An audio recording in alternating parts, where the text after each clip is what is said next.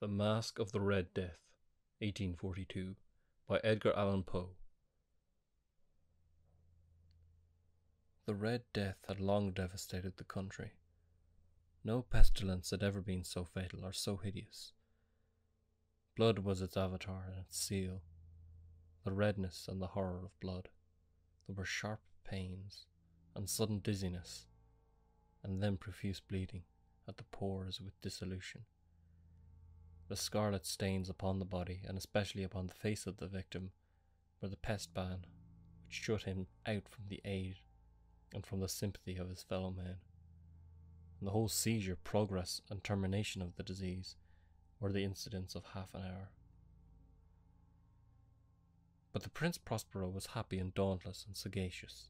When his dominions were half depopulated, he summoned to his presence 1,000 hale and light-hearted friends from among the knights and dames of his court, and with these retired to the deep seclusion of one of his castellated abbeys.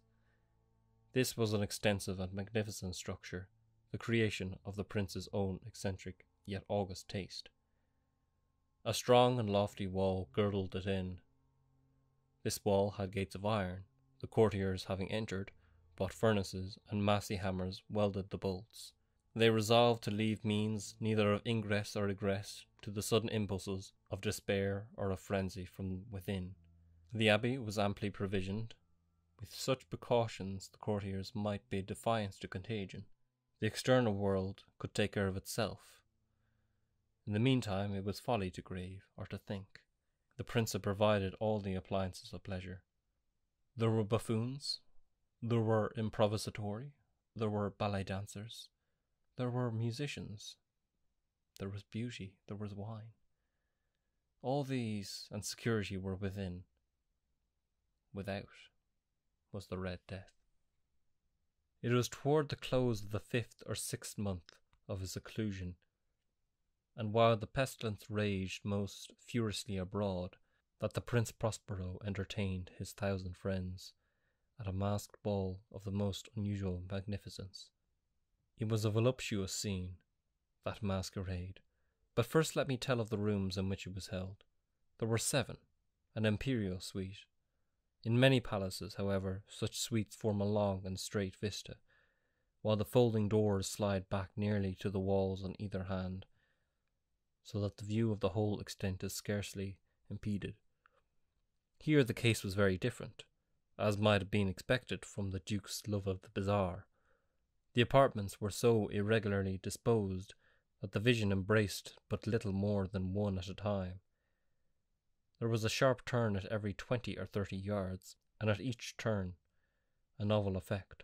To the right and left, in the middle of each wall, a tall and narrow Gothic window looked out upon a closed corridor which pursued the windings of the suite. These windows were of stained glass, whose colour varied in accordance with the prevailing hue of the decorations of the chamber into which it opened. That at the eastern extremity was hung, for example, in blue, and vividly blue were its windows. The second chamber was purple in its ornaments and tapestries, and here the panes were purple. The third was green throughout, and so were the casements. The fourth was furnished and lighted with orange, the 5th with white, the 6th with violet. The 7th apartment was closely shrouded in black velvet tapestries that hung all over the ceiling and down the walls, falling in heavy folds upon a carpet of the same material and hue. But in this chamber only, the colour of the windows failed to correspond with the decorations. The panes here were scarlet, a deep blood colour. Now in no one of the 7 apartments was there any lamp or candelabrum, amid the profusion of golden ornaments that lay scattered to and fro or depended from the roof. There was no light of any kind emanating from lamp or candle within the suite of chambers. But in the corridors that followed the suite, there stood opposite to each window a heavy tripod, bearing a brazier of fire that projected its rays through the tinted glass and so glaringly illumined the rooms. And thus were produced a multitude of gaudy and fantastic appearances. But in the western or black chamber, the effect of the firelight that streamed upon the dark hangings through the blood-tinted panes was ghastly in the extreme. and produced so wild a look upon the countenances that there were few of the company bold enough to set foot within its precincts at all. It was in this apartment also that there stood against the western wall a gigantic clock of ebony. Its pendulum swung to and fro with a dull, heavy, monotonous clang, and when the minute hand made the circuit of the face, and the hour was to be stricken, there came from the brazen lungs of the clock a sound which was clear and loud and deep and exceedingly musical, but of so peculiar a note and emphasis that at the lapse of an hour the musicians of the orchestra were constrained to pause in their performance to hearken to the sound, and thus the waltzers' performance ceased their evolutions, and there was a brief disconcert of the whole gay company, and while the chimes of the clock yet rang, it was observed that the giddiest grew pale, and the more aged and sedate passed their hands over their brows, as if in confused revelry or meditation. But when the echoes had fully ceased, a light laughter at once pervaded the assembly. The musicians looked at one another, and smiled as if at their own nervousness and folly, and made whispering vows, each to the other, that the next chiming of the clock should produce in them no similar emotion. And then, after the lapse of 60 minutes, which embraced 3,600 seconds of the time that flies, there came yet another chiming of the clock, and then there were the same disconcert and tremulousness and meditation as before.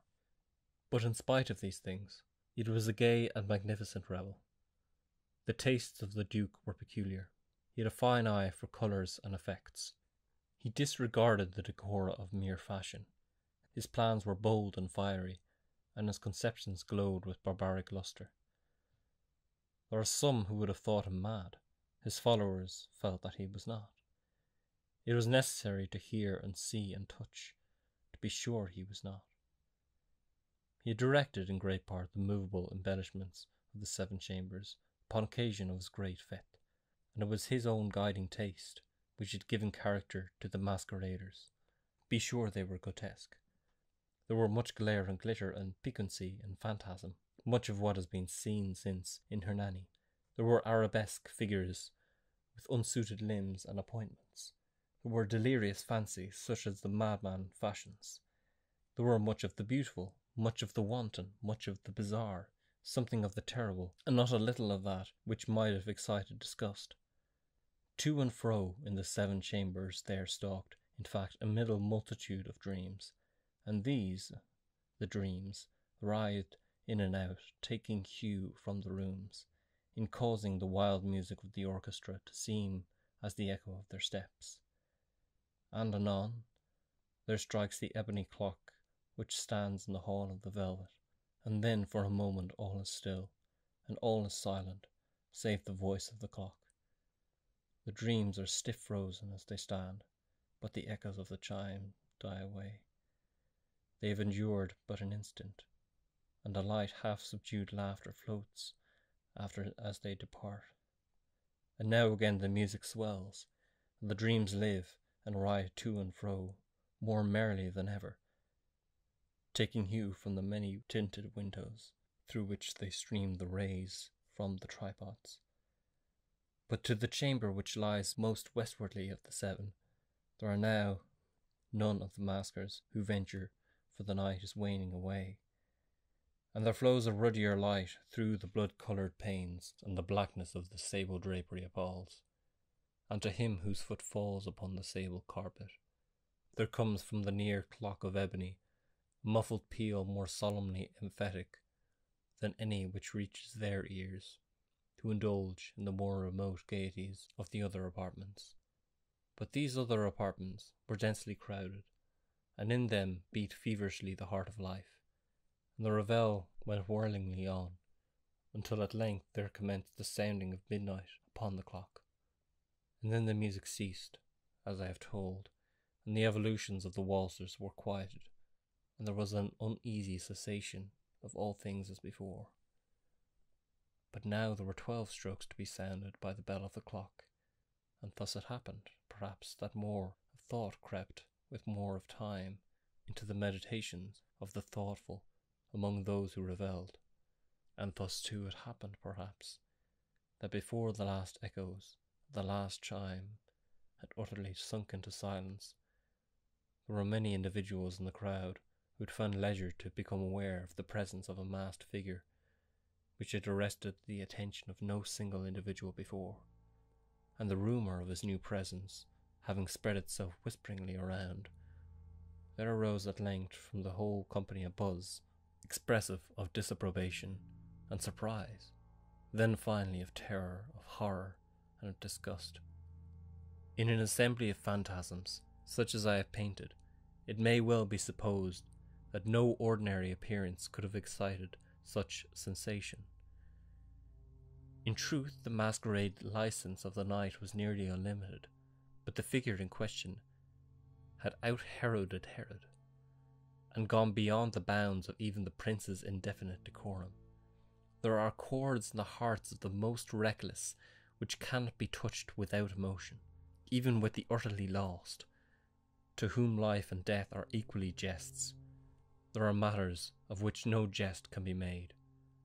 The whole company, indeed, seemed now deeply to feel that in the costume and bearing of the stranger neither wit nor propriety existed. The figure was tall and gaunt, and shrouded from head to foot in the habiliments of the grave. The mask which concealed the visage was made so nearly to resemble the countenance of a stiffened corpse that the closest scrutiny must have had difficulty in detecting the cheat. Yet all this might have been endured, if not approved, by the mad revellers around. But the mummer had gone so far as to assume the type of the Red Death. His vesture was dabbled in blood, and his broad brow, with all the features of the face, was besprinkled with the scarlet horror. When the eyes of Prince Prospero fell upon the spectral image, which, with a slow and solemn movement, as if more fully to sustain its role, stalked to and fro upon the waltzers, he was seen to be convulsed, in his first moment with a strong shudder either of terror or distaste, but in the next his brow reddened with rage. "Who dares," he demanded, hoarsely, of the courtiers who stood near him, "who dares insult us with this blasphemous mockery? Seize him and unmask him, that we may know whom we have to hang at sunrise from the battlements." It was in the eastern or blue chamber in which stood the Prince Prospero as he uttered these words. They rang throughout the 7 rooms loudly and clearly, for the prince was a bold and robust man, and the music had become hushed at the waving of his hand. It was in the blue room where stood the prince, with a group of pale courtiers by his side. At first, as he spoke, there was a slight rushing movement of his group in the direction of the intruder, who at the moment was also near at hand, and now, with deliberate and stately step, made closer approach to the speaker.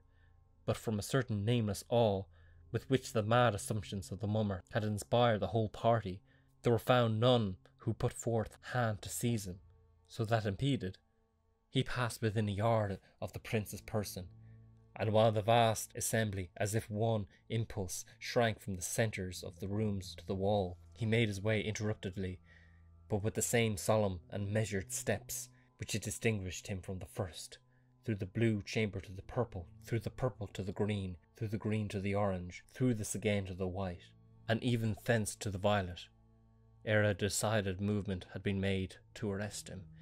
It was then, however, that the Prince Prospero, maddening with rage of the shame of his own momentary cowardice, rushed hurriedly through the 6 chambers, while none followed him on account of a deadly terror that seized upon all.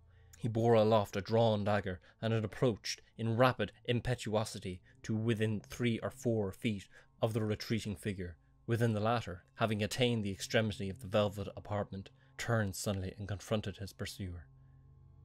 There was a sharp cry, and the dagger dropped gleaming upon the sable carpet, upon which instantly afterwards fell prostrate in death the Prince Prospero. Then, summoning the wild courage of despair, a throng of the revellers at once threw themselves into the black apartment, and seizing the mummer, whose tall figure stood erect and motionless within the shadow of the ebony clock, gasped in unutterable horror at finding the grave cerements and corpse-like mask which they handled with so violent a rudeness untenanted by any tangible form. And now was acknowledged the presence of the Red Death. He had come like a thief in the night, and one by one dropped the revellers in the blood-bedewed halls of their revel, and died each in the despairing posture of his fall. And the life of the ebony clock went out with that of the last of the gay, and the flames of the tripod expired, and darkness and decay and the Red Death held illimitable dominion over all.